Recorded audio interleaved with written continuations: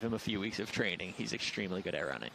So what exactly were some of the injuries that have been bugging him the last couple of years? It's generally lower leg stuff that he deals with, but he's actually strung together a good little stint of healthy training right now, and I'm excited to see how he does. Another athlete in here, Isaac Updike, ran the 8:18 steeplechase out at Hayward earlier this year, and then everyone's favorite, Eric Holt, another Empire Elite athlete, is in the field coming off his victory there in Kansas. And recent appearance on the City of Smack podcast. Learned a lot about him. And so Luciano Fiore is our rabbit here tonight, the cannon, and immediately on him from New Zealand is Julian Oakley. Julian Oakley has a personal best of 3:39, but I've seen him run some great 3Ks before. We know how talented he is, and for him, I think that tonight is going to be one of the best opportunities he's seen as he approaches 300 meters in 41 high 42, really perfect. And you can see that Merber Planning Services logo in the corner. How nice. Dad is going to be pumped. But Luciano is doing a great job. Eric Jenkins just behind him, and Eric Holt in third. They're looking very, very strong through 400 meters in 56 high, 57 flat. It's really interesting to see where Eric Jenkins is at so far in his career, I guess, with his focus right now dabbling in a 1500. He's supposed to maybe double back in the 5K later tonight.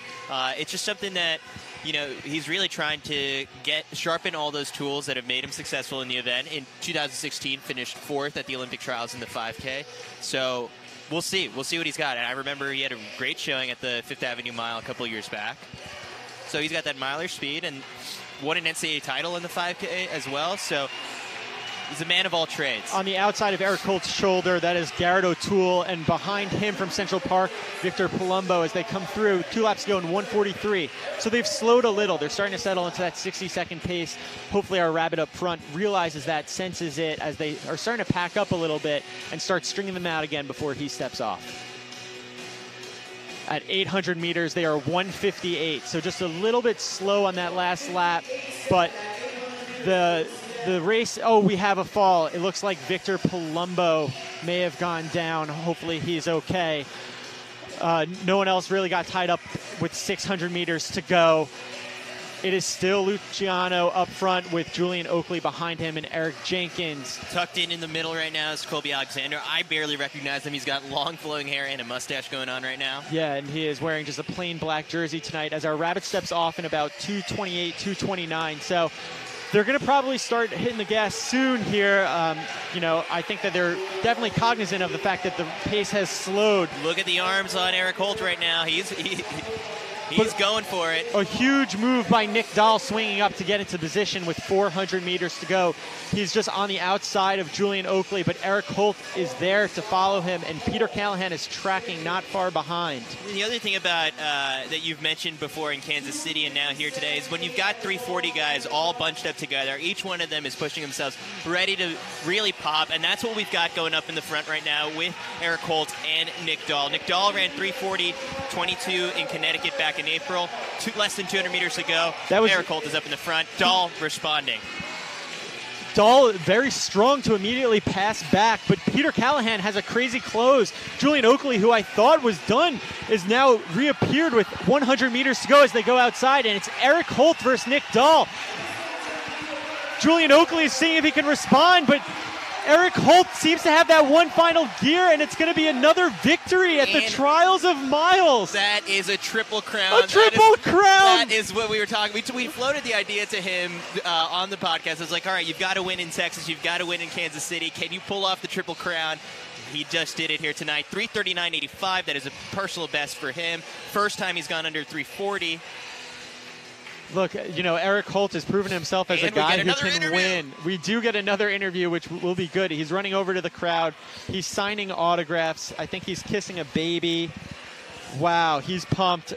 You know, we just need to get him in a 3:35 race. That's what it comes down to. Oh my God, what is he doing? Wow, look at this. Oh, wow, he's getting the whole crowd going. He's fired up right now. I can't wait for this interview. I said it in Kansas City, and I'll say it again. He is going to deliver here as well. Oh, man, he is really just Someone's throwing him a Stop Holt shirt, I think. No way. Yeah, I made that up. But really, really pumped. This guy's an entertainer. He was hilarious on your Sidious Mag podcast with Go back him. and listen to that episode about 2 weeks ago, I believe now. Allie's going to end up getting 10 seconds with him. Oh, my gosh. We need way more than 10 seconds with Eric Holt.